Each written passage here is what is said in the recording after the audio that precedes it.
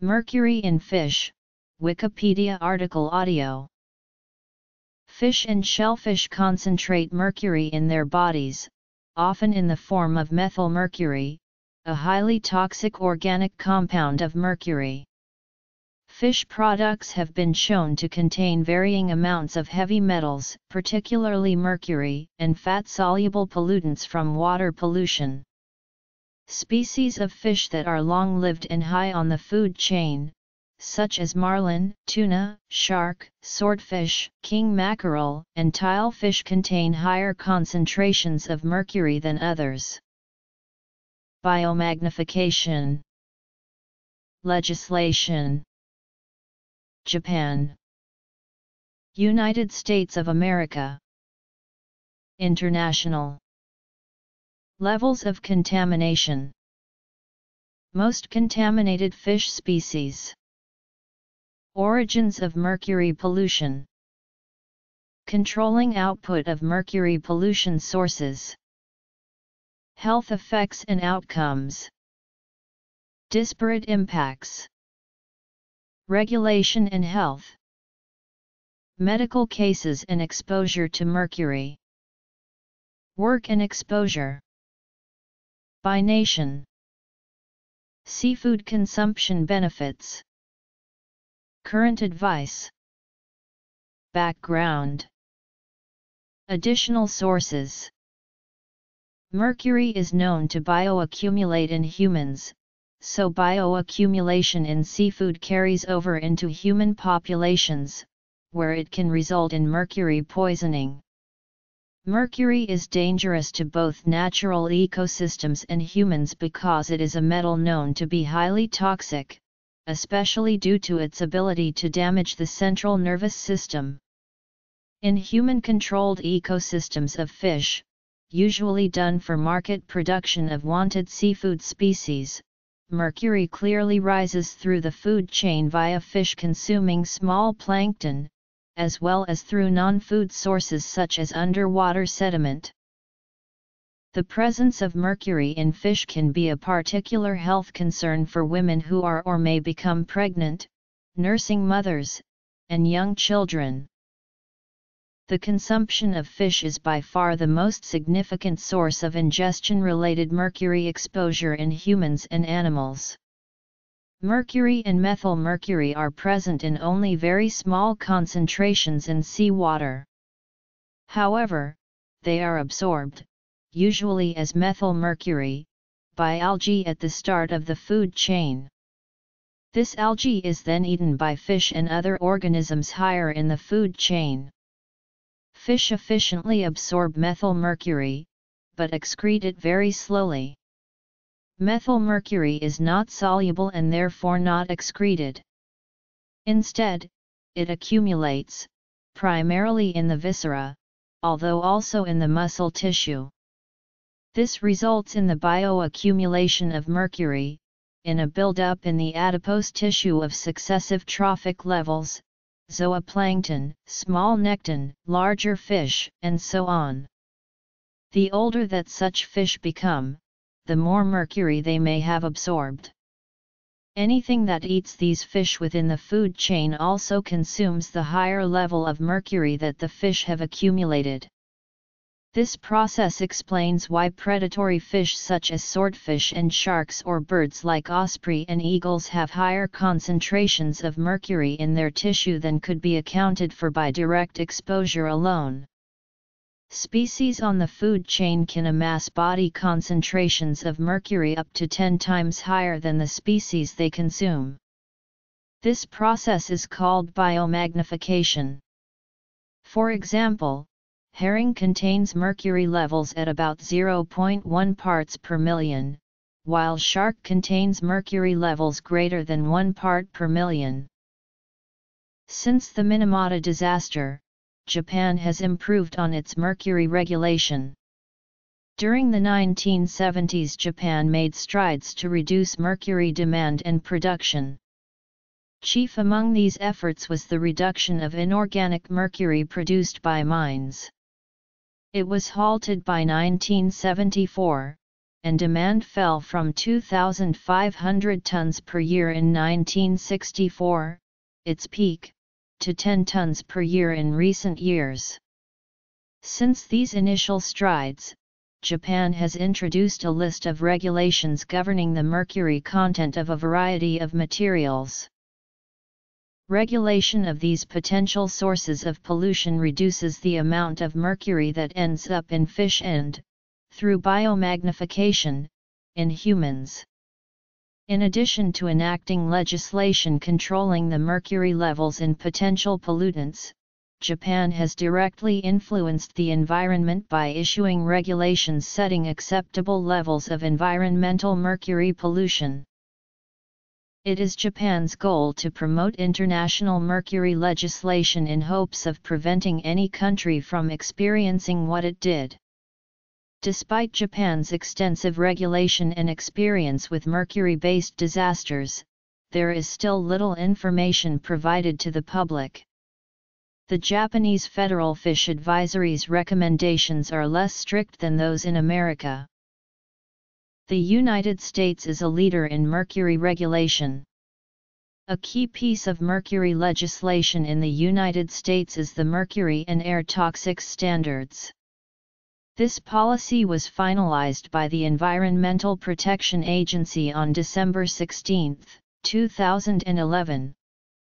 This is a federal policy which directly influences mercury in fish, and is the first of its kind in the United States. The facilities targeted by this new policy are the chief sources of mercury in the air. The airborne mercury is dissolved in the oceans, where microorganisms convert waterborne mercury into methylmercury. Mercury thus finds its way into the food chain and into fish. METS is legislated towards the aim of preventing about 90% of the emissions from power plants from reaching the air.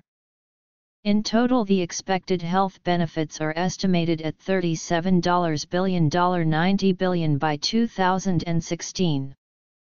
In comparison, the expected economic cost is $9.6 billion annually. Another integral piece of legislation controlling the emission of mercury to the air is the Clean Air Act.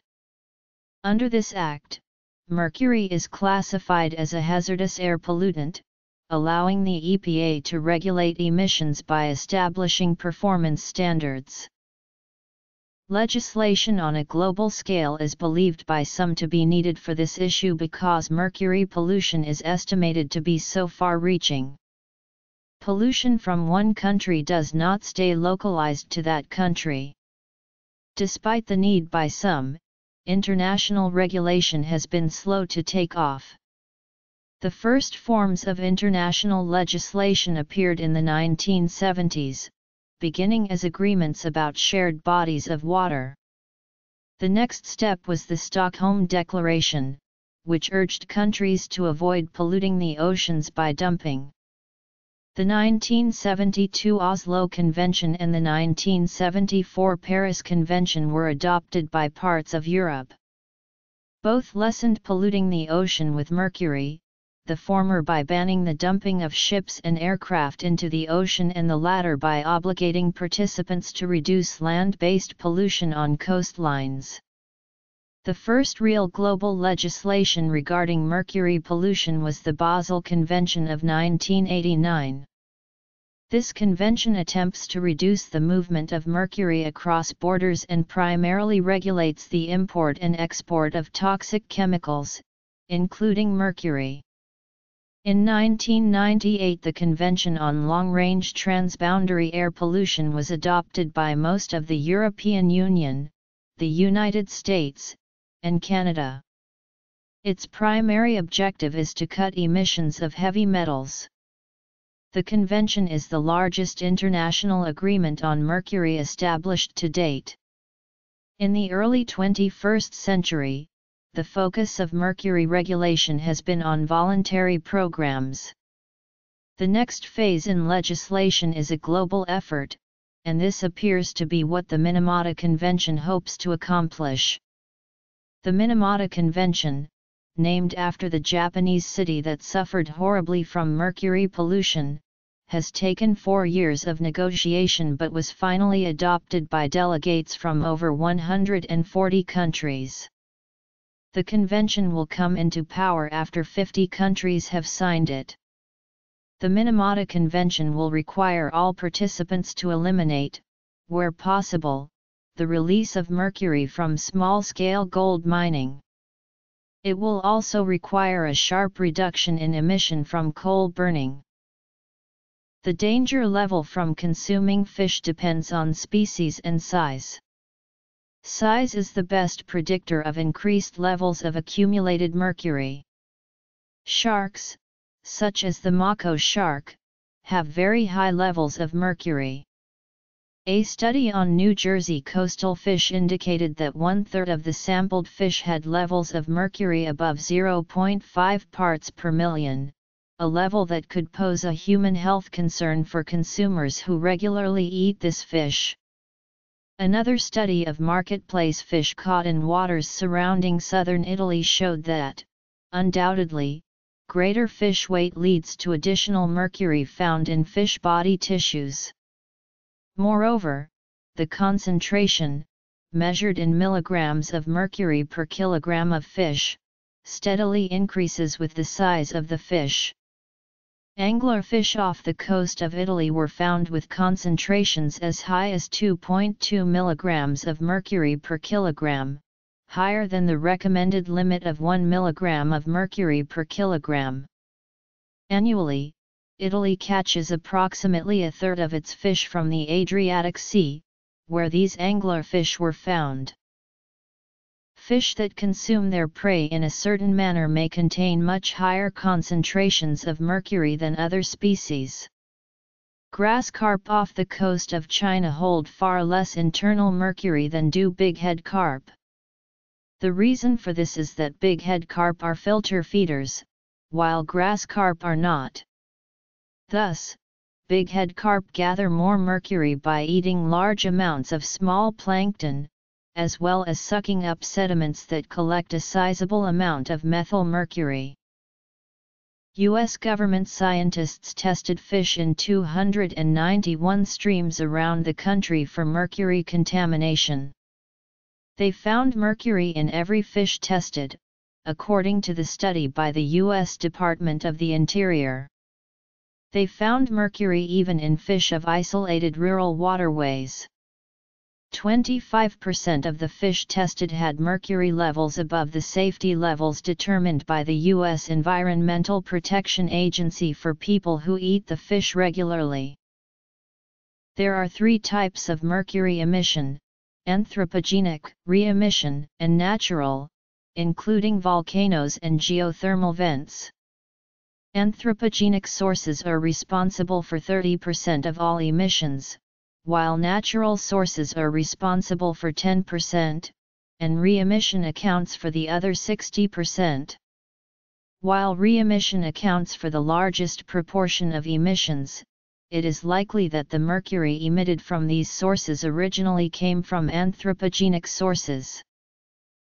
Anthropogenic sources include coal burning, cement production, oil refining, artisan and small-scale gold mining, wastes from consumer products, dental amalgam, the chlor-alkali industry, production of vinyl chloride, and the mining, smelting, and production of iron and other metals.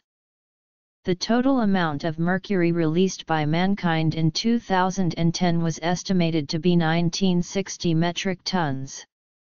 The majority of this comes from coal burning and gold mining, accounting for 24% and 37% of total anthropogenic output respectively. Re-emission, the largest emitter, occurs in a variety of ways. It is possible for mercury that has been deposited in soil to be re-emitted into the mercury cycle via floods. A second example of re-emission is a forest fire.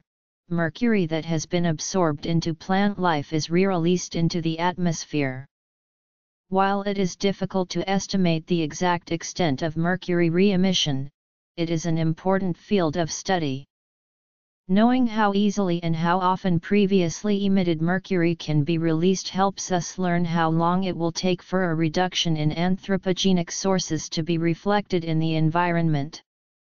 Mercury that has been released can find its way into the oceans.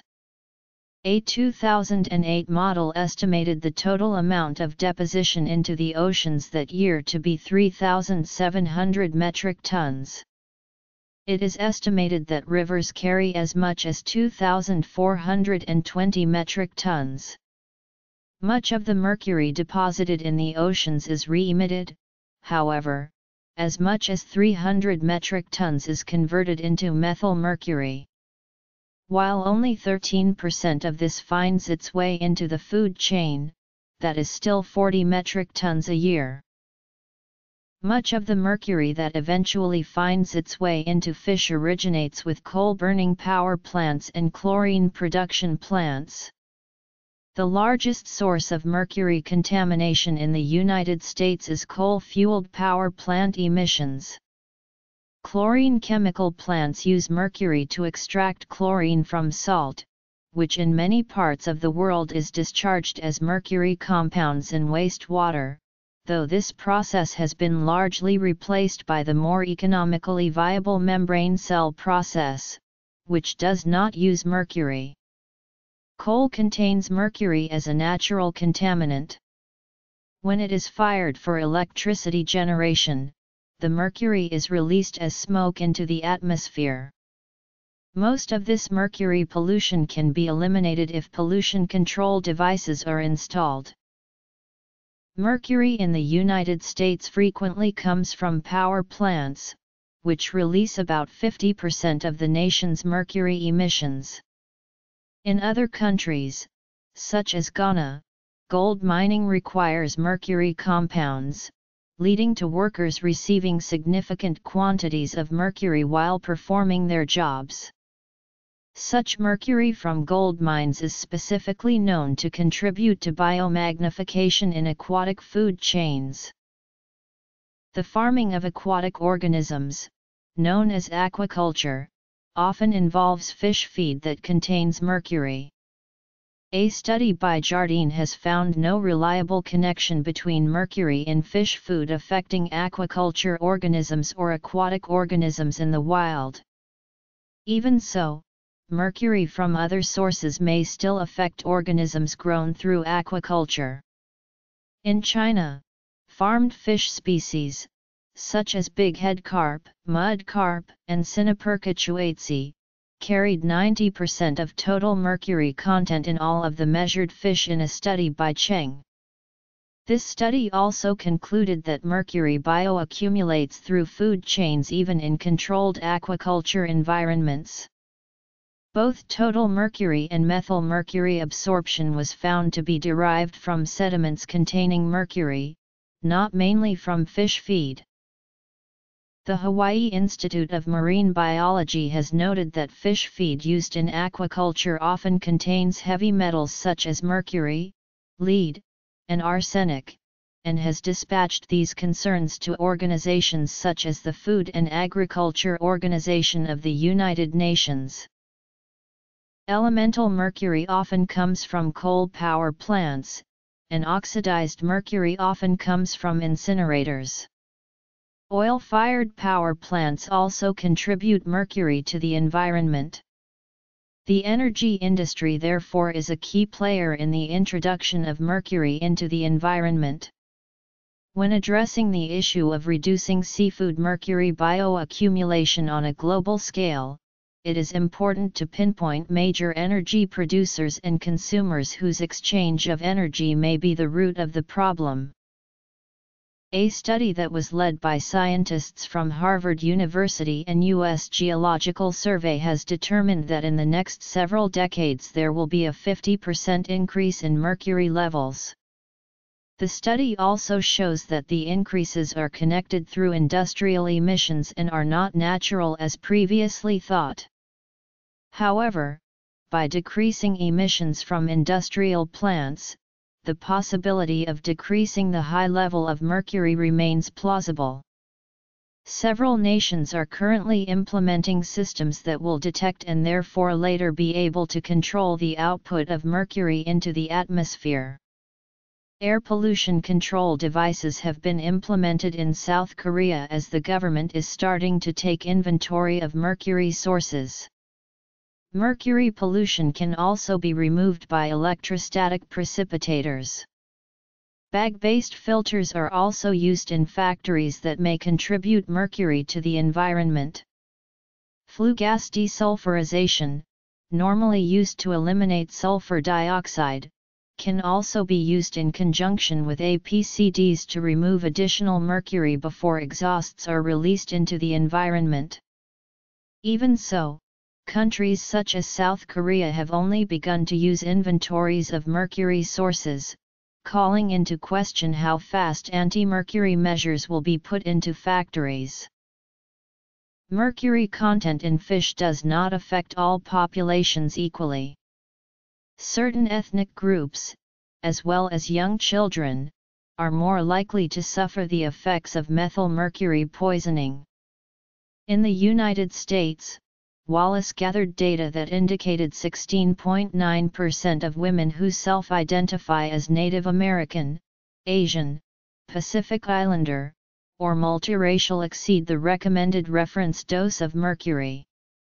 A study done on children of the Faroe Islands near Great Britain showed neurological problems stemming from mothers consuming pilot whale meat during pregnancy. Such data demonstrate that certain ethnic groups, as well as children, are particularly vulnerable to methylmercury ingestion. While various studies have shown high concentrations of mercury accumulated in fish, medical cases often go unreported and pose a difficulty in correlating mercury in fish with human poisoning. Environmental issues cover a broad range of areas, but medical cases that are associated with pollutants released into the environment by factories or construction areas cause public health issues that affect not only the environment but also human well-being. Substances poisonous to the human body in a particular amount or dose may not cause any symptoms over time. While there are limits to how much of anything the body can have, mercury is a particular poison that produces immediate physical symptoms when the body has been accumulating it over a period of time. In the United States, the Environmental Protection Agency measures the amount of mercury concentrated in human blood that does not pose fatal health outcomes. The agency is in charge of enforcing regulations and policies that cover a range of environmental topics. Analysis of blood mercury concentrations in childbearing women has proved that exposure to methylmercury occurs primarily through the consumption of fish. The US FDA highly recommends against pregnant women and young children consuming raw fish. Pregnant women and young children often lack strong immune systems and are more at risk for foodborne illnesses. In the United States, the EPA serves as an advisory organ to set the levels of mercury that are non-fatal in humans. Symptoms of exposure to high levels of methylmercury include disturbed vision, hearing, and speech, lack of coordination, and muscle weakness. Medical studies have examined the correlation of fish consumption and health issues. American studies have presented evidence of fish consumption and its effects on child development. Longitudinal studies agree that human activities are what release and accumulate mercury in marine life. Addressing the issues of fish consumption forces health officials to recognize the sources of mercury in the human body. Specific Native American tribes are vulnerable to a high exposure of mercury. Studies have determined that these native peoples in the United States suffer more from mercury poisoning and illness than any other cohort group in the country. This is due to the fact that fish is a main source of protein. Exposure risk was assessed through a medical study, thus raising judicial issues of whether the public health of these groups is a priority in the United States. Most cases that arise are due to work exposure or medicinal poisoning. Environmental justice advocates can relate these mercury cases to the unregulated amount of mercury that enters the environment. Workers can be exposed to mercury through the manufacture of fluorescent tubes, chloralkali, or acetaldehyde among other products. Anthropogenic sources and places where mercury is released or used as a solid or vapor puts these has caused fatigue, dizziness, hyperhidrosis, chest congestion, and loss of motor skills. When taken to the hospital, the neurotoxicity levels had already exceeded the maximum amounts. Over-the-counter medicines have been shown to have traces of mercurous chloride. Medical research reported that the children who received doses of these medicines experienced physical symptoms such as drooling, irregular arm movements, and impaired gait. Exposures to this result in severe physical impairments. Unregulated chemicals that are put in products. The intake of laxatives that contained about 120 mg of mercurous chloride has also been cases of mercury's toxicity. Even in countries, such as Sweden, that have phased out mercury in the dental industry and manufacturing, lingering quantities of mercury still exist in lakes and coastal areas.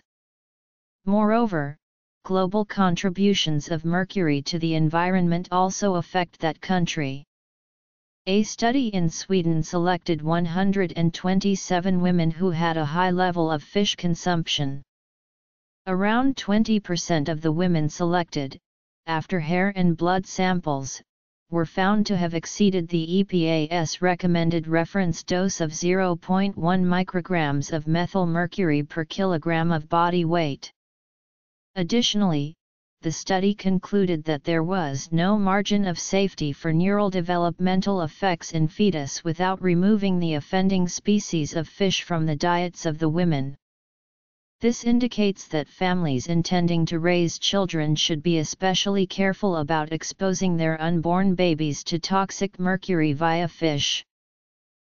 Children exposed to mercury are particularly susceptible to poisoning since the ratio of food, water, and air intake versus individual body weight is much higher than that of adults.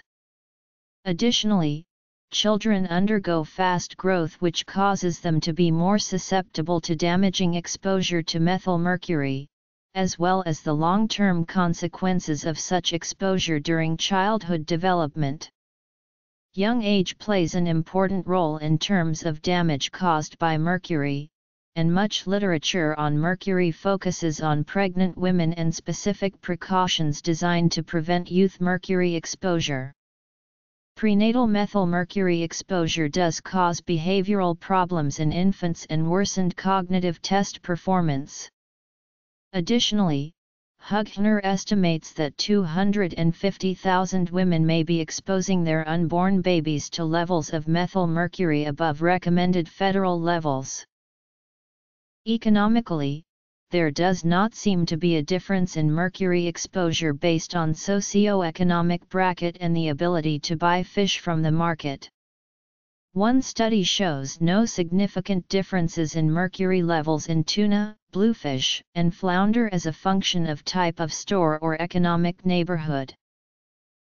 Certain countries have cultural differences that lead to more fish consumption and therefore more possible exposure to seafood methyl mercury. In Ghana, the local population traditionally consumes large quantities of fish, leading to potentially dangerous amounts of mercury in the bloodstream. In the Amazonian basin, during the rainy season, herbivorous fish dominate the diet of 72.2% of the women selected from a particular Amazonian village. Analysis also shows increase of mercury content in the hair of humans who eat fish on a daily basis in the Amazon. The most serious case of mercury poisoning in recent history was in the Japanese city of Minamata, in the 1950s. Minamata poisoning proves that significant prenatal and postnatal exposure to high levels of methylmercury causes serious neurological problems. Minamata victims also show higher than normal signs of psychiatric diseases, along with those diseases being caused by underlying neurological issues. A 2014 USGS survey of mercury levels in the United States water system found that methylmercury concentrations in fish were typically highest in wetland areas including the coastal plain streams in the southeast. Fish methylmercury levels were also high in the western U.S., but only in streams that had been mined for mercury or gold. The American College of Obstetricians and Gynecologists note that, considering all the dangers and benefits, the overall result of eating fish in the United States is likely to improve personal health rather than damage it. The college argues that the omega-3 polyunsaturated fatty acids found in fish have a health benefit that outweighs the harm from mercury or polychlorinated biphenyls. Even so, the college also suggests limiting fish consumption for pregnant women. A risk-benefit study weighing the risks of mercury consumption against the benefits derived from fish in Alaska showed that the benefits outweigh the risks when consuming salmon for both cardiovascular health and infant neurological development, and that MEHG data for non-oily fish needs to be of high quality before relative risk can be reliably identified. The Seychelles Child Development Study traced more than 700 mother-child pairs for 9 years, and found no neurological problems in the children resulting from both prenatal and postnatal methylmercury exposure. A study done with marketed fish in Oman concluded that, except in a few rare cases, the fish available for consumption had lower levels of mercury than limits defined by various health organizations. Clearly, these studies call into question whether or not normal everyday consumption of fish is dangerous in any way, and at very least justify the creation of place-based and culturally relevant consumption advisories. They do not take into account cases of severe mercury poisoning, such as that found in Minamata disease. Selenium is an element that is known to counteract some of the dangers of ingesting mercury. Multiple studies have been done, such as those in New Jersey and Sweden, that take into account selenium as well as mercury levels. Fish often do contain selenium in conjunction with bioaccumulated mercury, which may offset some of the dangers associated with the mercury ingested. The complexities associated with mercury transport and environmental fate are described by USPA in their 1997 Mercury Study Report to Congress. Because methylmercury and high levels of elemental mercury can be particularly toxic to a fetus or young children, organizations such as the US EPA and FDA recommend that women who are pregnant or plan to become pregnant within the next 1 or 2 years, as well as young children, avoid eating more than 6 ounces of fish per week.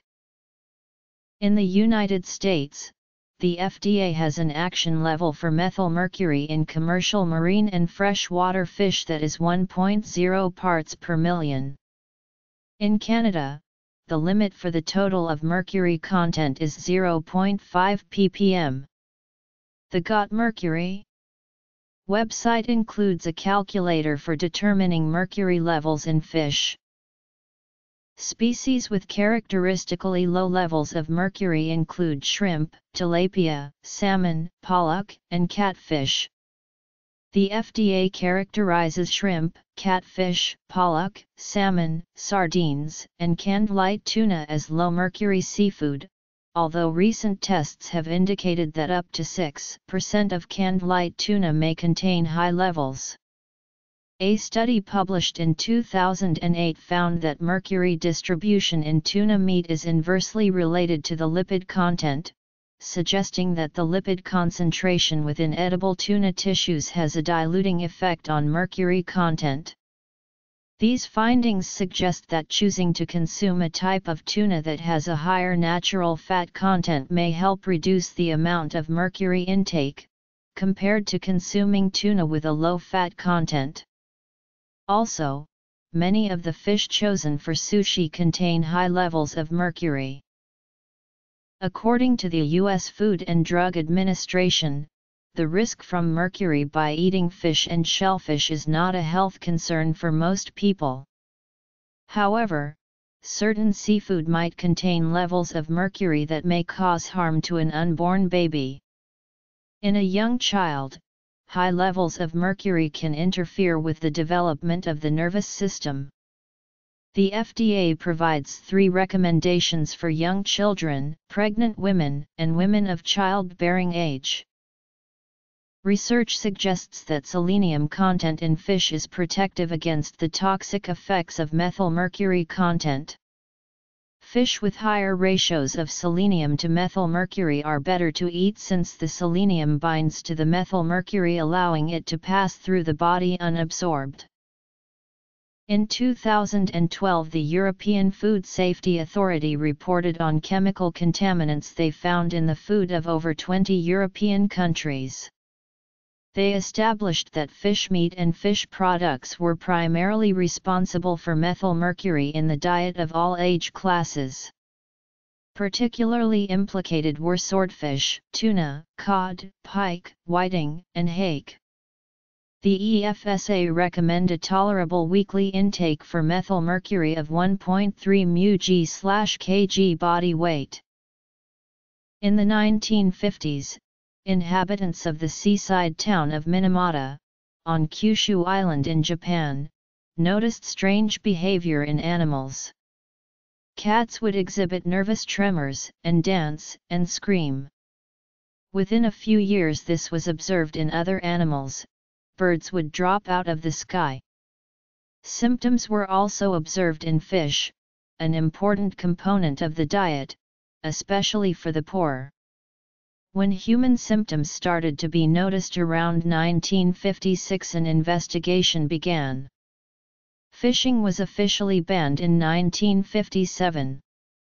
It was found that the Chiso Corporation, a petrochemical company and maker of plastics such as vinyl chloride, had been discharging heavy metal waste into the sea for decades. They used mercury compounds as catalysts in their syntheses. It is believed that about 5,000 people were killed and perhaps 50,000 have been to some extent poisoned by mercury. Mercury poisoning in Minamata, Japan, is now known as Minamata disease.